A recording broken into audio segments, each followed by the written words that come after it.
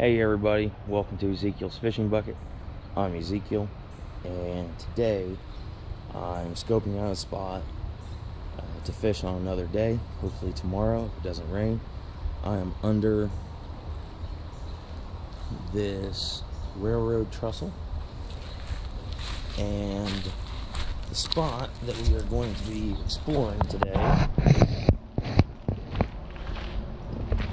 actually this deep hole right here. I've tested it for depth. It's close to chest deep, and we're gonna go see what we can find.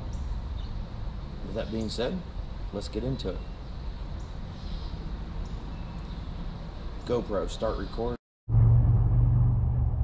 So before you get started, I want to say that for this, to make sure I get the best camera angle possible, I brought a pair of goggles with me, and so I'm going to be fully submerging into this.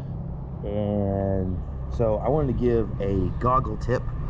I'm just using very basic swimmer's goggles. To help prevent fog, you can dunk your goggles and then wet your face as well, and this does make a very big difference whether you're scuba diving, snorkeling, or doing something like this. Alright, let's go. GoPro, stop record. I thought of one more tip that's helpful for this kind of a thing.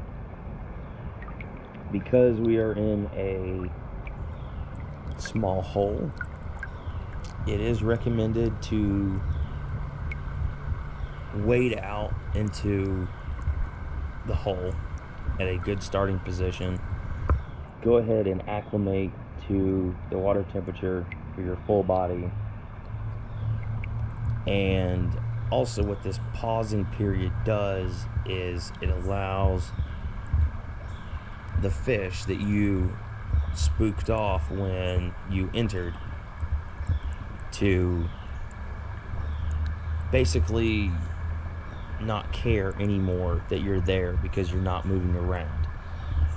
And in this case, you'll see more. I've already seen more fish come back in that were not here, or that ran off when I entered. GoPro, stop record.